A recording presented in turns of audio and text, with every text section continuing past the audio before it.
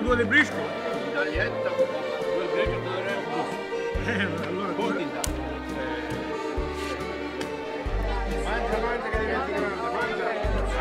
The club has been here now for 50 years, and the role has always been to keep our community together, to make sure that we keep up with our traditions, we keep up with our cultures, and we do want our children to remember from where they came from, to remember that their parents and grandparents were actually immigrants when they came here. They had no place to go. They didn't belong to anything. I came over as an immigrant, all by myself, and at that time there was a chance to meet few people.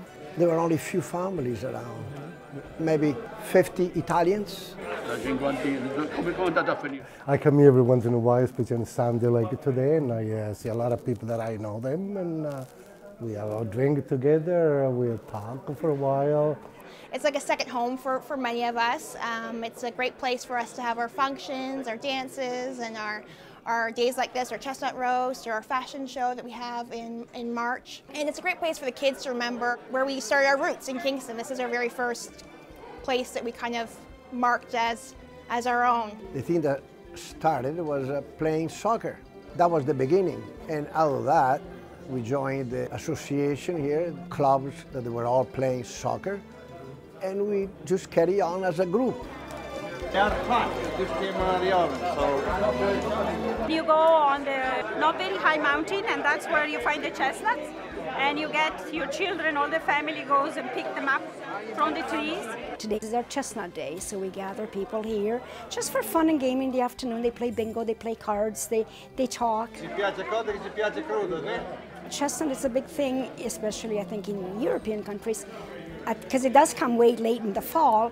And you know the winter's going to be coming soon, but it is a tradition to eat chestnuts roasting. Like, you know, a lot of people think chestnut roasting in an open fire for Christmas. Well, no, for us it starts anywhere in the fall, and it goes right on till February. They're very, very good with wine. Very good with It's a unique club. The likes of it do not exist in Toronto, even Montreal, because they were the regional clubs. Sicilia, Abruzzo, Friulano. Here is Italian club. Any region from Italy, we all are under the same roof. We are Italians, period. And we have a Bruno, the chef, in the last 15 years. He's been unbelievable. He's the one who really keeps the club going. Lots of people to feed, and there we go. I don't get to see a lot of my mom's or my dad's relatives as much, so it's a nice reminder of them. It kind of reminds me of being in their company, so it's a nice, you know, kind of homey feeling when you come here and you hear your language being spoken, and you know, get to have the great food here and the great company. Liscio.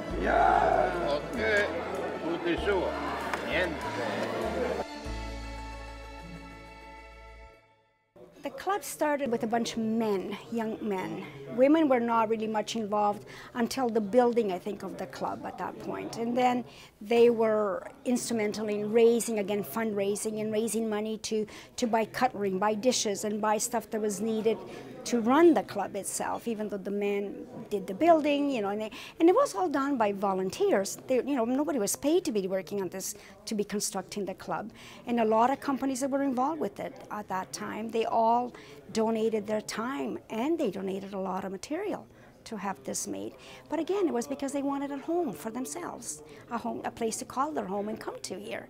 It was a lot of hard work in here, and all 99% it was done free. So it's some kind of a pride to, this is our home type of a thing. It would be nice to see some more of our generation present in this club. I am the youngest, I think, member at 28 years old. I think I'm the youngest member of this club, so it would be nice to see kids my age participate more. I like to see the club stay here forever, but I don't think it's going to happen because the young people, young generation, they don't come here. There are a lot of kids in here that now at this particular time, they feel that they are getting interested in it, because once the old people get out of the way, they feel more free. We just get less people all the time because we pass away. the majority are over 80. When we originally came, there were a lot of, let's say, maybe 15 soccer teams. They were all different nationality. And practically, at that time, everybody had a club. Now, none of them has a club left, except us.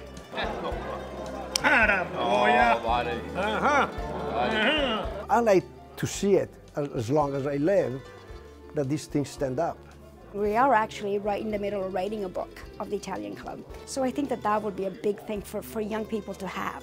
And even us old people to have, so that you remember back. So I can look back and say, oh my goodness, that was my wedding day.